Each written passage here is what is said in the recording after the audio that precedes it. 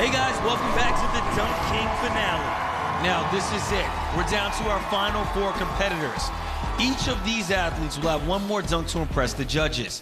And the dunkers can do whatever they want, saving their best for last. The scores won't be revealed until after everyone is gone, and the athlete with the highest score will be crowned the next Dunk King and pocket $100,000. Let's get it going. Brandon Worm LeCue is up right now. On his quest for the crown. There it is. The 5-time national dunking champ showed off pure power. And earlier tonight, raw emotion. Man, this was such a moving night for Worm. But now, this is for everything. This is it, Kenny. Talk about the pressure. These are the 4 best dunkers in the world right now. And here's Worm. Let's go, Worm. Let's get it up, y'all. Let's go, y'all.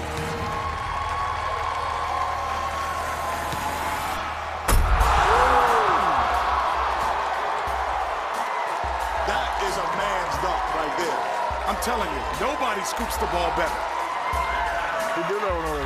Well, let's take a look at the replay. You know, actually, we've seen Worm make this dunk earlier in the competition. Scoop dunks are his signature. It just is something that we've seen. Will the judges think it's still impressive?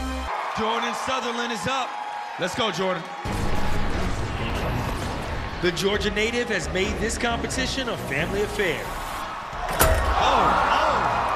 Getting help from his fiancée in qualifying, and earlier tonight from his mom.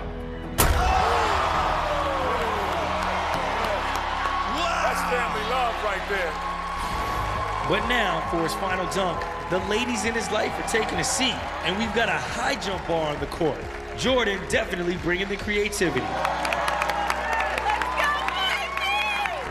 Now, Jordan was a high jumper in high school, but his passion has always been basketball. And it could pay off tonight with $100,000. He was able to jump over his mom, but can he jump over that high bar? Yo, let's go, let's go. Give it up, boy.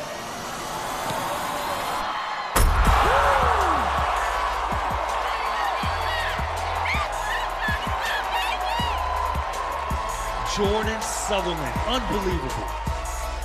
That bar don't lie. And so when you jump over it, ooh, and cleared it easily. The timing and elevation that requires, and to cap it off with a 2-hand reverse, that's an impressive dunk.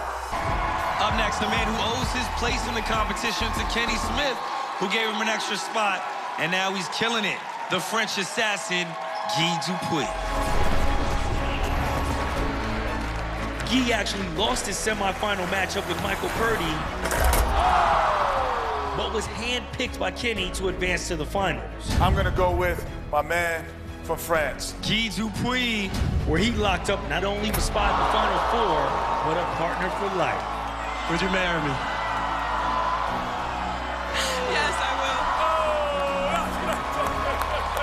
So Guy needs this 100,000 more than anybody. He has a wedding to pay for. No.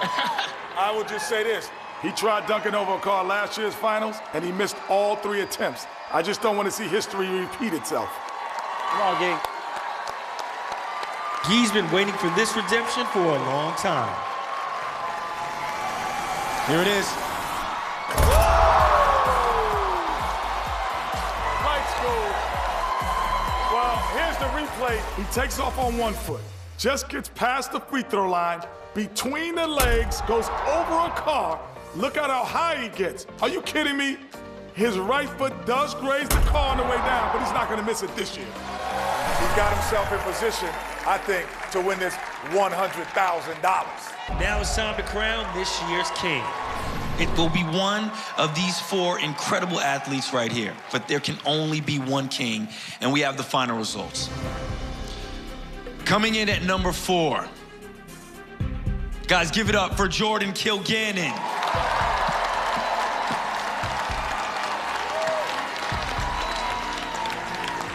Number 3. My man Worm.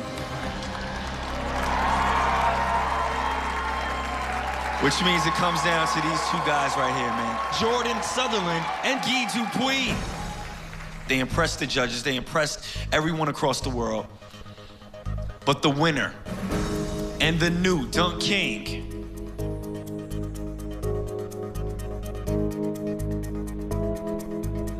Guy Dupuis.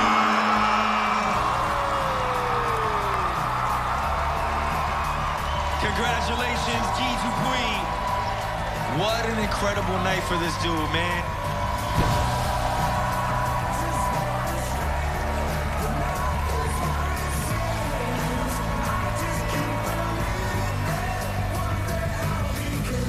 Thank you once again to all of the dunkers.